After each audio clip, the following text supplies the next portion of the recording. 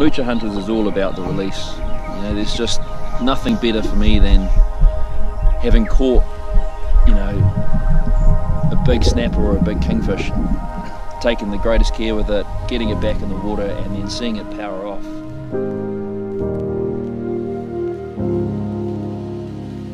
You really just can't argue with more fish in the ocean, and if you can go out there as an angler and target and catch these big fish and release them for others to catch again, you know, it's just a win-win situation. So Moocher Hunters is the sustainable fishing competition.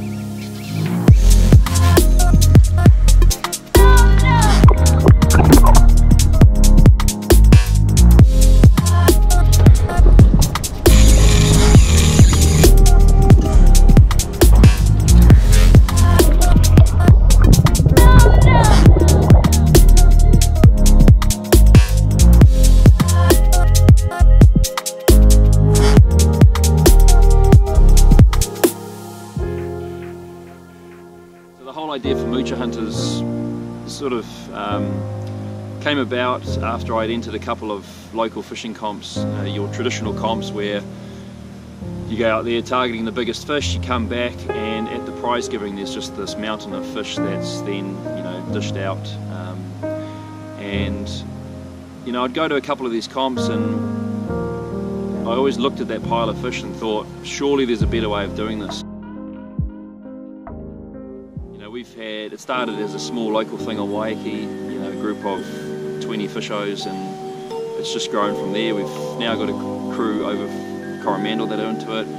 There's a bunch of barrier boys that are right into it as well. So, you know, there's scope for it to grow. So far it's been pretty small, but you know, I'd like the catch and release thing to continue to grow.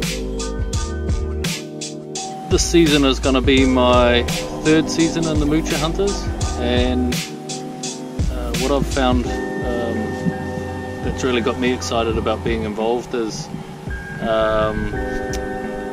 firstly the community of people who are involved in it. It's been a good platform to meet like-minded fishers who have sort of the same beliefs and thoughts about fishing. As a Moocher Hunter, we still go out there to catch a feed of fish. You know, we all enjoy fresh fish to eat and we've all got mouths to feed. You know, we're just more selective about the ones that we keep, and we really believe that those larger fish should be back in the ocean. You know, they play a really important role in the ecosystem and they're too valuable to keep just to eat. I've also found that there's far more willingness for people to share ideas and spots and techniques if they know that a lot of these large fish are going back. That's certainly the case for people who do a lot of land-based fishing, because as a land-based fisher, once you find that spot that's the biz, you tend to keep that a pretty closely guarded secret because you don't want it to get worked too hard. If you do get that big prized fish, that if you've got your mat and something to record it, then you're going to be able to just get a memory for life and let that fish go, and it's just a win-win situation. Still seeing it swim off is just, it's epic, and the fish are all lit up. They've got the blue, the snappers have got blues running through them, they've got all the blood pulsing through them and they look amazing. And the swimming off shot is, that's the money shot really.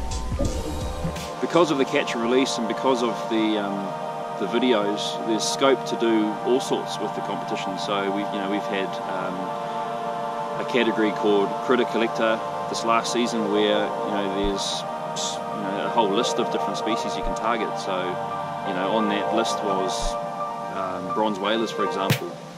And so most of my season was spent targeting my first bronzy, and that was probably the highlight of the last season, was landing a bronzy, even though it was a tag team effort.